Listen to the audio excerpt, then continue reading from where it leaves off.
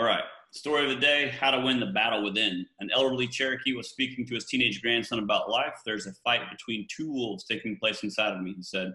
One wolf stands for fear, anger, and resentment. The other wolf stands for joy, peace, and love. He looked directly into his grandson's eyes and said, the same fight is going on inside of you too. The teenager thought for a while and asked, Grandfather, which wolf will win? The wise elder replied, the wolf that you feed. You become what you think about most of the time. There's so many books that back up this claim. Obviously, this is just a fun story from Dr. Gilbert's book, but this is the entire premise to Napoleon Hill's Think and Grow Rich. This is a decent amount of the backing for Carol Dweck's mindset, and most business leaders that you speak with will often say the same thing. We become products of our subconscious. If you don't believe that, ask yourself if you are in fact the sum of your 5 closest friends. For you guys, it may be a little bit offset in college, but you'll notice also there's another adage that backs that up as well. Birds of a feather flock together. So all of those things are saying the same thing. We're drawing these connections and connecting dots. Basically, if you want to be a little bit more intelligent and carry yourself a little bit more proper, hang out with people that you consider proper and intelligent. It doesn't mean these people are intelligent, these people aren't intelligent, but it's your definition of proper and intelligent. If you are hanging around with gang members and bikers and everything else, you're going to tend to act like gang members and bikers. If you are financially well off, you typically have financially well off friends. And it just goes on and on. There's some research that shows that if the father is active of a child, the child is X amount to be more active. If the mother is active and the father is inactive, then the child is a little bit more likely to be more active than if the father was active. If both parents are active, it's not multiplied, but it is significantly more than each of those. So even if the mother was more than the father, so in order, it's father, mother, and both in terms of likeliness, and both is way more than the father and a little bit more than just the mother. The sum of its parts, right? The greater than the sum of its parts is basically what we're getting at. All of this ties into what we focus about subconsciously. So keep your thoughts positive and you'll keep your actions positive. All right. So we consider squatting a pushing movement. Why are we pushing? We're pushing against gravity. We're pushing our feet into the floor. We want to talk about active daily living variations of squatting, involving variations of squatting. Using the bathroom is one of them. Sitting down on the toilet is one of them. Sitting down into a chair, getting off of a chair, getting into your car, getting out of your car, unless you're driving some kind of lifted truck or Jeep or something like that. But getting down into your car, getting out of your car, sitting down currently right now in front of the computer, you got there via a squat. So it is, in fact, an act of daily living. Also, it strengthens up the same joints and muscles and works the balance of the same proprioceptor sensory neurons that walking up a flight of stairs does. So if we wanted to draw connections and make very vague hypothesis, we could say that the elderly probably need a barbell squat because it would help their strength and balance of joints and proprioception that are involved in walking up a flight of stairs. So we can make a lot of arguments with why everyone should squat, and we use this we create this by using logic and scientific backing. Introduction. The squat is one of the most important and complete strength training movements and mimics many acts of daily living. The squat strengthens the hip extensor muscles, the knee extensor muscle, as well as supporting muscles such as the spinal erectors, abdominal muscles, tracts, obliques, latissimus dorsi. Joint actions and prime movers. This is one of the more important parts of this entire lecture, and we're going to build off of it more and more and more throughout the semester. Hip extension and prime movers. We have the gluteus maximus and the hamstrings, biceps femoris, semitendinosus, semimembranosus, and adductor magnus. We must know these by the individual muscles, not just the groups. Knee extension, prime movers, quads, vastus lateralis, vastus intermedius, vastus medialis, rectus femoris. That's a pretty easy one. Lateral means outside, medial means inside, midline. So lateral, medial, and then you have one in the middle. So outside, middle, inside. Vastus medialis, lateralis, intermedius. Then the rectus femoris. So that one's a little more difficult to remember because the hamstrings is biceps femoris. But as long as we know that rectus is on the front and biceps is on the back, we're good to go with that. Next slide.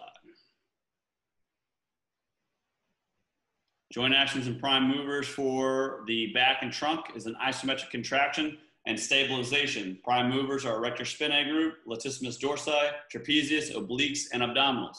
Also, we're going to add the hamstrings in there because, again, they help stabilize the hips. Squats are a full body exercise.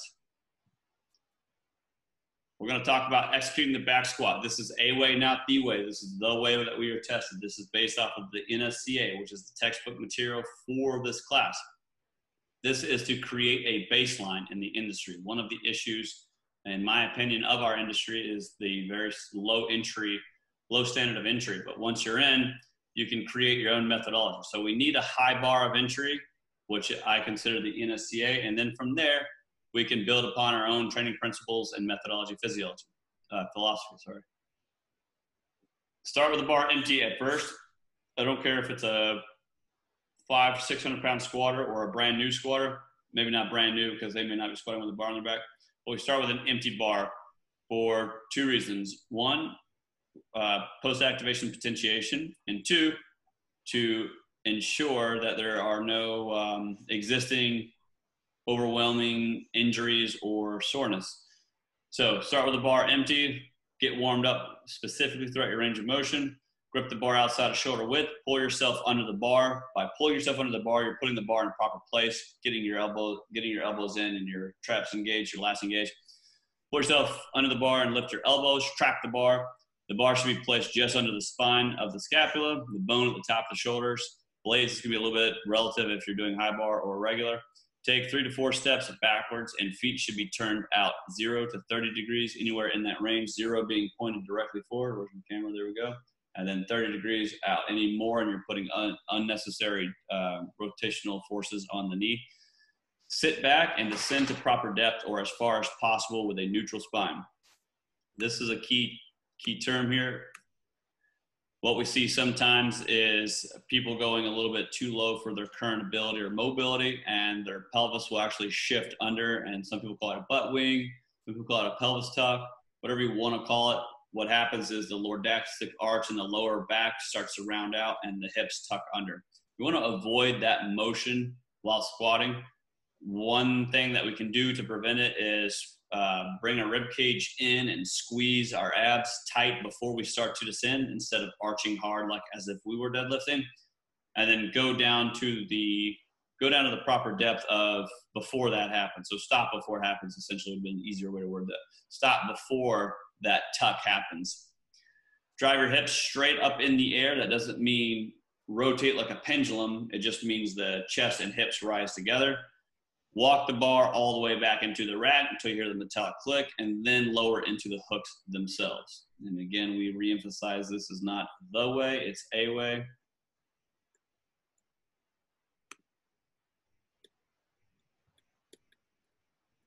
Breathing during the squat, we're going to use the Valsalva maneuver. There's been a lot of issues with this in the past.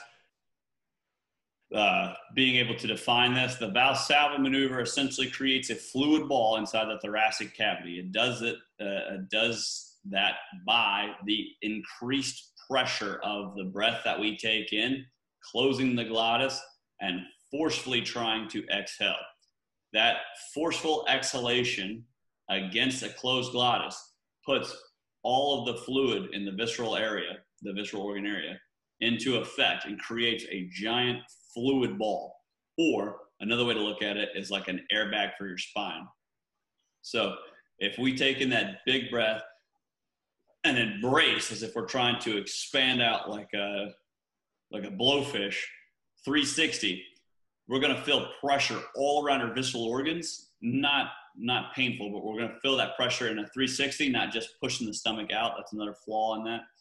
And if we're wearing a belt, it's going to help us even more create significant pressure. This airbag for your spine or fluid ball inside your thoracic cavity will keep your back from flexing. The slide, obviously hold your breath against closed glottis while pressure is applied by the abdominal and thoracic muscles. Increase lung intrathoracic pressure, increase intra-abdominal pressure, spinal erector is contracting, creates a fluid ball. I left a note in myself to add a citation. It's in the textbook under breathing. increases pressure and stability, but also in very rare cases could cause cerebrovascular accidents due to increased pressure of the arteries and cerebrospinal fluid. It can also cause vasovagal syncope. I don't want you to read this as don't use the Valsalva maneuver because it's dangerous. I want you to read this as you should use the Valsalva maneuver when using heavy weights. However, there are certain risks involved. Okay, so those are two main issues. One, it's a forced exhalation against the closed glottis, creating a fluid ball. Two, it does have some risks involved.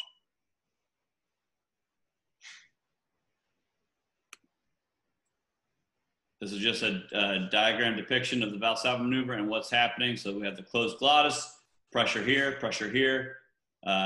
saving the pressure here, abdominal contraction pushing out, fluid pressure from the visceral organs creates one big ball.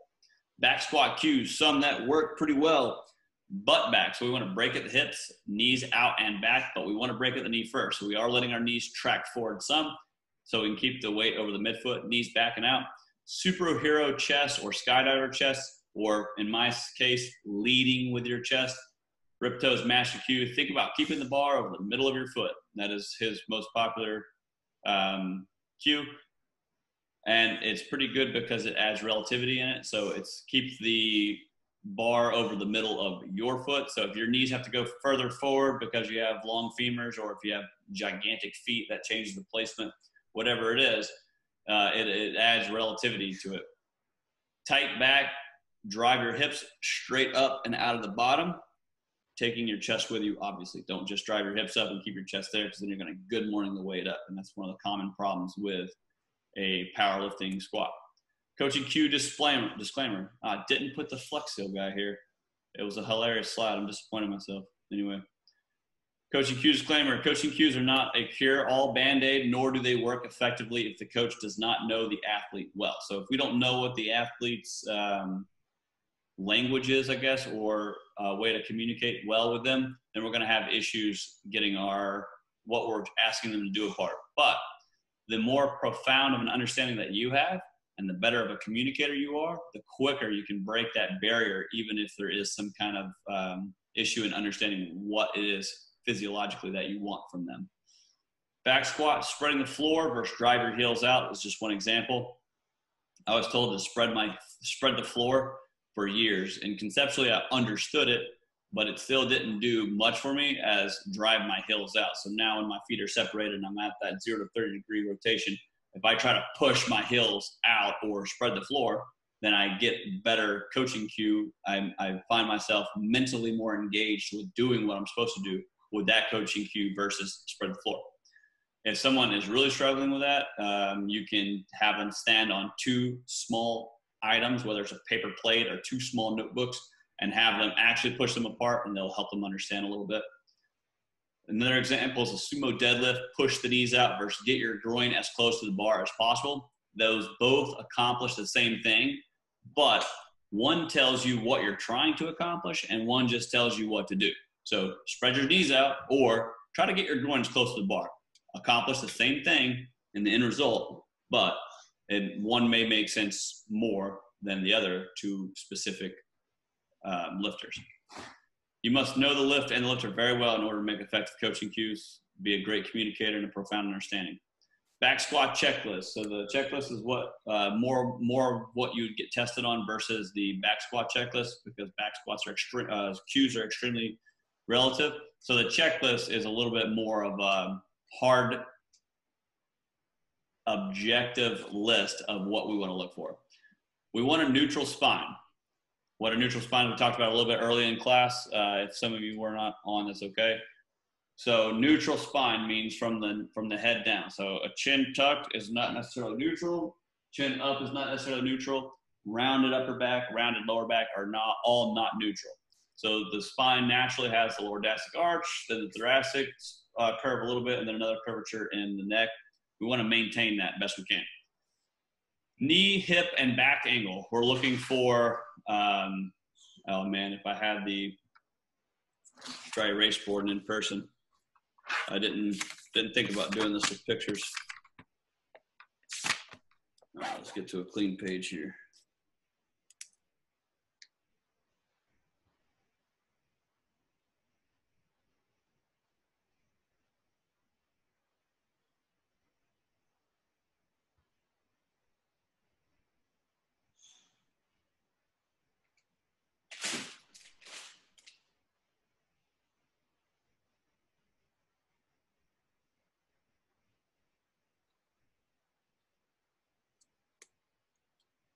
All right.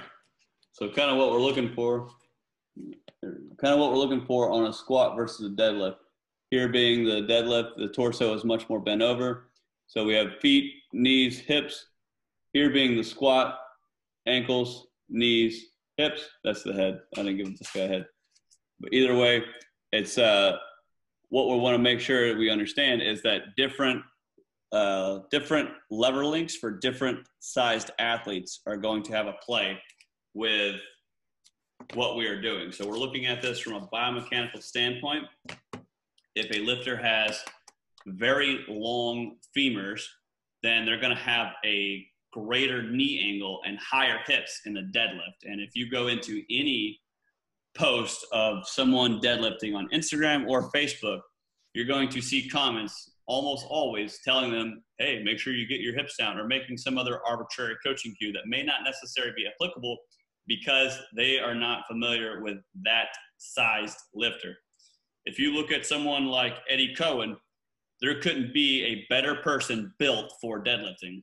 And Ed Cohen also has several world records, right? So he's using his natural ability for that. Whereas someone who is significantly longer and leaner are not going to have a great deadlift because they're going to have a super narrow stance and a very high hip angle because of the long femurs.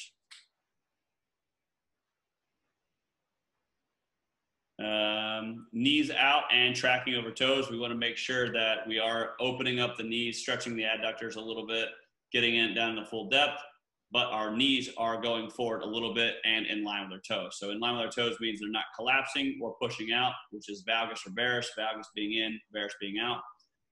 Appropriate depth for the individual. I always suggest staying inside of your pain-free range of motion, no matter your age or your ability. If you're getting down to a certain depth and it's causing pain, there is something wrong. That's the end of that. To stay in your pain-free range of motion.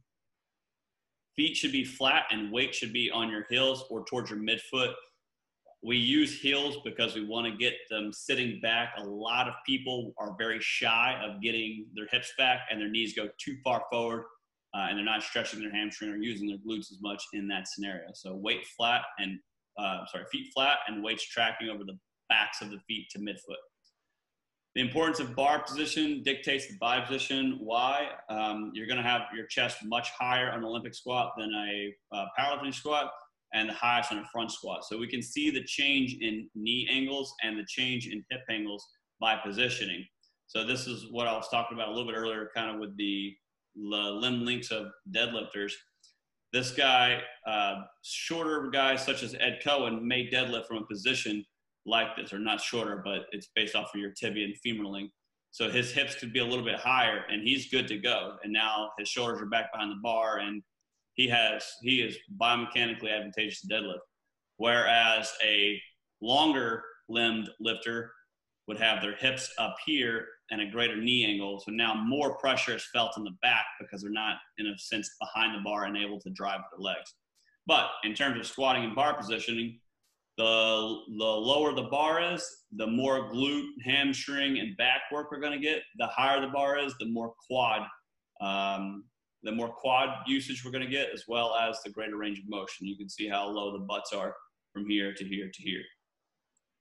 Also, of course, in that is ankle range of motion as well. A lot of people will say, oh, I can't front squat or Olympic squat because I have poor ankle mobility and blah, blah, blah, blah. But the ankle does play into effect, and it's probably a little bit more underrated than it should be, but specifically the knees and the hips give it away the most. And the ankle is going to mirror the knee and the hip. You're not going to get super low angles of rotation with the knee and the hip, and the ankle stay the same because all three joints work together in a squat and deadlift. The importance of bar position is the change in moment arm. the perpendicular force and access to the line of actual force. So if we're looking at a crowbar, it's probably the easiest analogy for this. If I were to take a crowbar and try to open a window that's jammed, which one is going to be easier to do that with, a long crowbar or a short crowbar?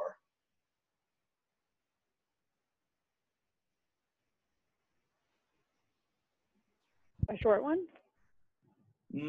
A long one in this case, because it's going to increase our moment arm of effort. So there's always two moment arms of effort, moment arm of resistance.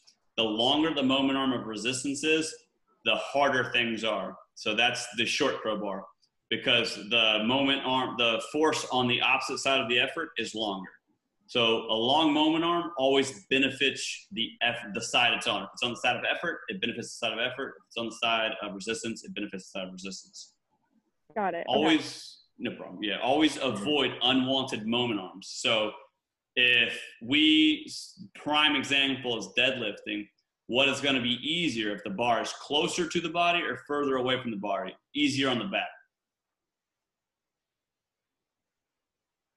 Closer. Closer. So you're closing the moment arm of resistance and you're increasing the moment arm of effort, because you're reducing the distance between the working muscles, the backs and the glutes, and the resistance, the weight on the floor. So you're reducing the amount of resistance arm on the back. It's not super important for this class. It's very important for biomechanics, and it's important to understand as a coach just ways to make the lift a little bit easier, because at the end of the day, anyone who's doing resistance training's goal is to get stronger, whether it's gain more muscle, put up more numbers, whatever it is. Typically we're lifting weights because we want to get stronger, or we know we need to because we need to get stronger.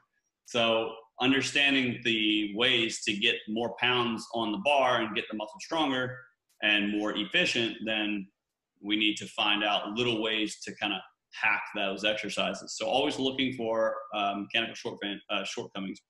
And if you're a fan of strongman, like I am, then you'll understand that it's simply a game of smoke and mirrors. It is all physics. And the better you are at understanding physics, the more points you can put on the board. The class of lever that your hip is, depending on if you're squatting. So here would be the moment arm of resistance, because the weight is here. Here would be the moment arm of effort. So it would give us the hips being the hips or the knees and fulcrum. Yeah, think about that. Either way, most levers in the body are, I believe, second class. We're gonna have to follow up with that. They're the least advantageous. That's the way we're designed. Most joints are similar in making us the most mechanically disadvantageous, because our insertion points of our tendons are very high. But if it were the other way around, we would look very weird. So if our bicep inserts right here past the elbow because it controls the elbow. So if our bicep was instead attached here, it was attached here, we'd have this weird bat-like skin flap here, but we would be able to curl a lot of weight. So most joints are made that way for human movement, not so much lifting weights, because we could get significantly stronger if we could push that tendon down the limb a little bit. The importance of bar position is the compression, tension, and shear. So tension is the same as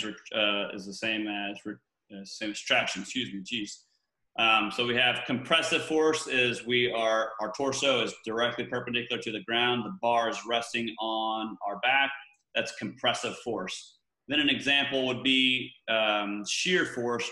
We went from a high bar where our torso is completely perpendicular like a front squat, and we rolled the bar down to a low bar, and now the bar is sitting, call it mid-torso like this. So this is the bar, and this is my torso. Now the bar is a little bit lower. Now the bar is pressing in down towards my torso as opposed to directly down. So we go from compressive force to shear force, if that makes sense. These being my vertebrae, compressive, shear.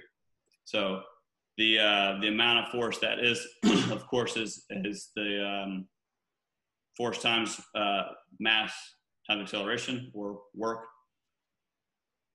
is the amount that's affecting that. But Some people that do low bar squatting will have pains in the upper back, not necessarily stemming from, or kind of hard to figure out where they're stemming from. It could be the amount of shear torque they're putting on their upper back, but we also know that compressive forces are bad.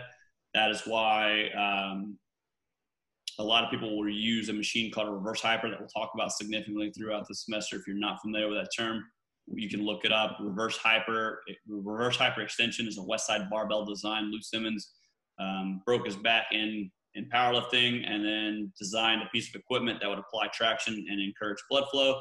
Used it for I don't know how long, and then came back and set 2 to 6 more world records after the fact. Pretty impressive. Worked for him. It's anecdotal. It's not proven by anything. Everything is individualized and relative. This talks about the torque of the quadriceps a little bit and the hamstring muscles with running and sprinting, any knee flex and extension exercises.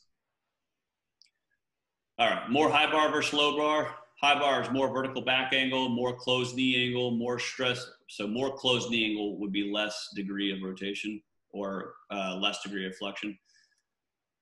I'm sorry, extension, less degree of extension. Jeez. More stress on the quadriceps, more compressive force on the spine. Low bar, greater muscle activation. It does incorporate larger muscle groups, hamstring, glutes, and it also does put more stress on the adductor magnus. So it can be tit for tat argument-wise without EMG and backing it up. We just know that it is different, and it does put the emphasis on different places of the body. And it also has more shear force on the spine and less compressive force on the spine. All right, so this is a picture of which is being more worked, so we can see in a more upright position like this picture here. The hamstrings are working a little bit less because the arrows are smaller. The quads are working a lot more. The arrows are larger. Here, it's balanced out between quads and hamstrings. You'll notice that powerlifters typically have very ginormous and ginormously defined hamstrings. It's because they do a lot of hip, back, hamstring loaded exercises such as low bar squatting, sumo deadlifting, things of that nature. Spotting the squat. What not to do? Be this guy. He's got a spot on the right side that is doing a lot of work. He's got a spot on the left side, on our left or our right, doing nothing, and a guy in the back doing absolutely nothing.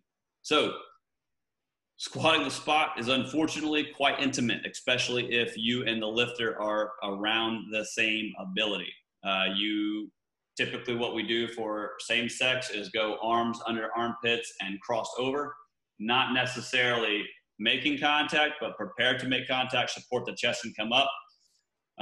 That's the preferred method of being spotted, and that's my preferred method of spotting. If you have opposite sex, it would be the same position, but instead of crossed over, it would be more under the arm and maybe on the bar if you're close to equal strength. If you're spotting someone that's a lot stronger than you, you're going to go ahead and recruit 2 other spotters for a side spotter. So they went about this method correctly. They have a spot on the left, spot on the right, spotter in the back. The spotter in the back is always the one calling the shots. They're the ones that say, grab it, don't grab it, or will support a little bit if needed, if they just need that final little bit to get up. And you'll have different coaches having different arguments on whether they should grind through it with just the one spotter, or if as soon as you know they're not going to get it, take the weight off and finish the exercise with your 2 spotters on the side. It's semantics. One thing is for sure, if you should be greater, you should be of equal to or greater strength than the person you're spotting. If you're not, you should recruit 2 other spotters, making a total of 3. Stand behind the lifter and lift up on the bar in order to take some of the weight off the reps that can be completed by the lifter. I don't like supporting the bar because I work with strong people. And if they're doing a strong squat and I just grab the bar and try to lift up like this, I know good and darn well I can't front delt raise much weight at all. So if my training partner is going for a 650-pound squat, it's going to be real cute for me to attempt to do that, and we're both going to end up injured. So I go under the armpits, cross the chest, I'm intimate, 3, 2, 1, we're down. I squat down with him, come up with him without touching him until I know he needs it. A little bit of application versus book right there. So make sure you're prepared to defend your statement. We'll put it that way. Back squat progression, regression. TRX band assisted. Box squat, bodyweight box squat. So TRX or band assisted, you can use TRX straps or the ring, whatever you call it. It's basically straps hanging from a higher point on the ceiling. You use that to help support your weight up. You can use a band as well. Bodyweight box squat, you want to use a box. It's easier to teach on a box than it is free squat. Then we go to bodyweight box squat, a little bit easier to teach again. Bodyweight squat, PVC squat, throw a PVC pipe or a bar on the back and let them feel it out. Empty bar squat, loaded bar squat, etc. Don't worry about the review or the homework. The rest of the squads are from the rest of the slides are from the other textbook on our syllabus, and it is just pictures of the muscle, the anatomical muscle, and its capability, where it inserts, where it originates, the bones that it spans upon, and what it's capable of doing. These are all home-taken pictures, so sorry for the background things. Don't worry about that. Don't worry about that. All right, so we will worry about this a little bit. In our assignments, by Monday of next week, we're going to have each of us upload a video file. You can use a YouTube link. It's preferable that you use a YouTube link of you performing and explaining the squat, explaining biomechanically, and means joint actions and prime movers, and explain coaching cues, common flaws. This will be turned in on Monday. I'll create the assignment and have an area for you to upload it. This is basically how your practical is going to run out, so consider it practice for your practical. That is the last slide. Do I have any questions? Just for the lab, so when demonstrating the squat, like